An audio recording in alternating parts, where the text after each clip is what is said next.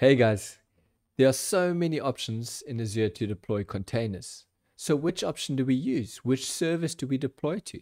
We're going to have a look at a few options, especially the ones that I hear a lot of the questions about the comparisons. So let's take a look.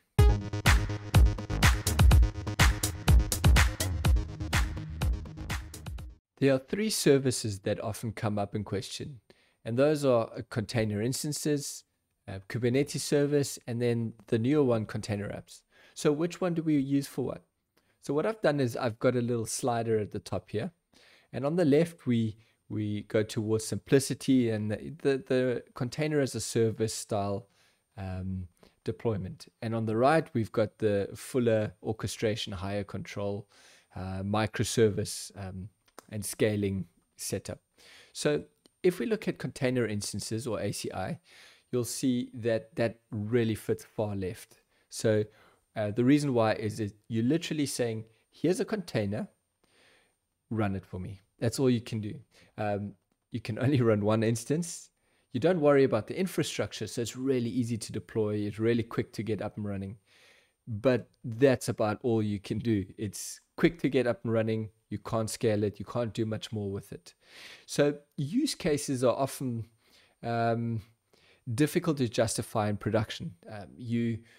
Because you can only run one instance, you quickly run into a scenario where this doesn't make sense anymore. But there are great use cases for instance, testing or ad hoc use cases, or maybe you're creating a PR and you quickly want to just deploy something somewhere, fire up a container, and somebody can check up what the code does or the newly built package before actually approving it and merging it into master or your trunk branch or something. That's an use case. And there's also in Kubernetes services, it also gets used. So it's although I haven't found real production use cases for this, it's still a useful service. Looking at the far right, we've got the polar opposite. We've got Azure Kubernetes Services, or AKS. And this is, compared to container instances, it's geared towards full orchestration, high control, scaling, and those kind of things. I mean, all those limitations I mentioned about container instances, you don't have. But with it also comes the overhead of operational costs. Somebody needs to manage your cluster, as well as if you're new to Kubernetes, it's a steep learning curve. Now you can obviously see there's a little bit of a gap here. We've got the extreme easy, simple, and then the extreme complex and full control. And there's a bit of a service missing, or there was for some time. And until recently, Microsoft's deployed a container apps. And container apps is still in that category of container as a service, although it runs on top of a Kubernetes cluster. So even though you don't speak Kubernetes to it, you can't do a kube control, and you don't have the full control and orchestration of Kubernetes. You don't even need to know Kubernetes. Underlying, it runs on a Kubernetes cluster, which is managed for you. And what that means is you can scale either with a little slider where you run it up and down and say how many instances you want, but you also get the full keyless scalers that you would expect in Kubernetes, just in container apps. While Kubernetes, you're really focusing on how to deploy it. Container apps is still that container as a service where you're essentially focusing on what to deploy. So you're saying, here are my services, here are my containers, run them for me. You don't care about the infrastructure, yet you get control of scaling.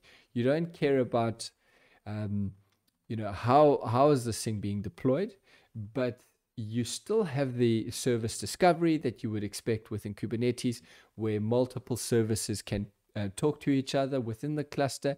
You've got your public and your ingress, and even your internal, which if you compare them to things like in Kubernetes, your cluster IP and your load balancer. So this is a really, really neat service that fills that gap. Because if you are just looking for a service that scales, where you run multiple services that need to coordinate with each other, some are internal, some are external, and you don't want to go full-blown Kubernetes, this is perfect for you.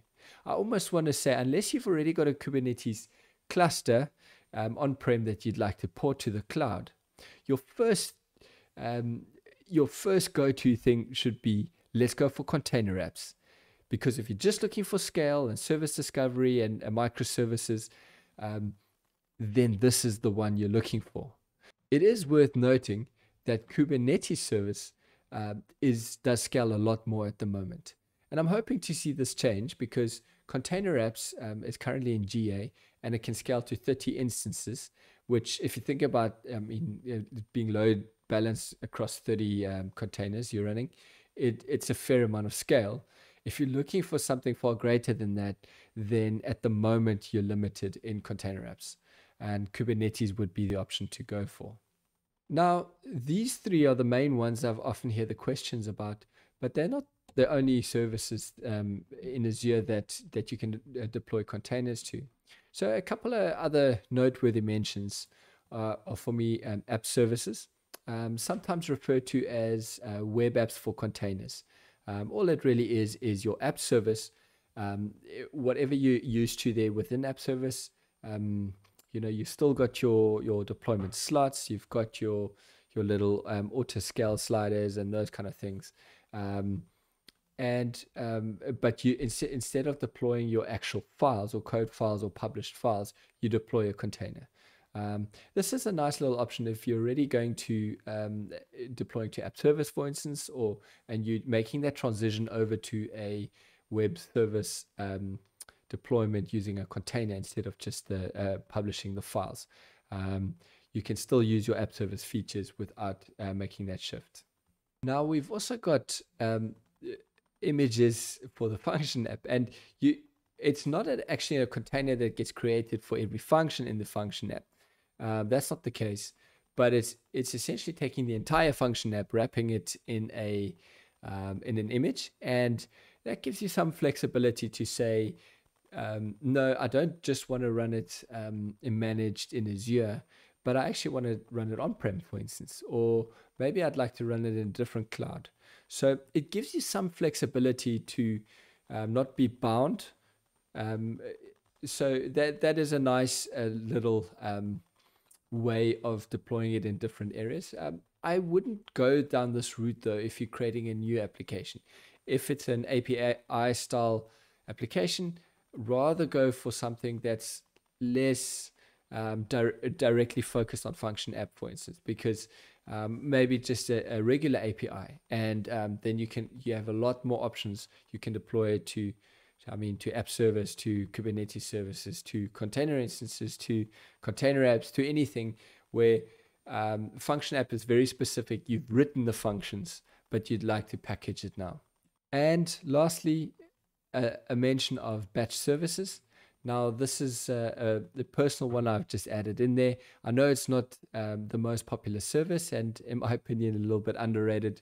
But you can create a container for a background job that starts up, does some processing, and then exits. And batch service is perfect for that, where you can start up many instances or queue them, and it'll start up your image with certain parameters, and then once it's done, exit. And the scaling on this is pretty big. So it's a nice alternative to if you were going down the route of using a Kubernetes cluster to run background jobs for especially at scale.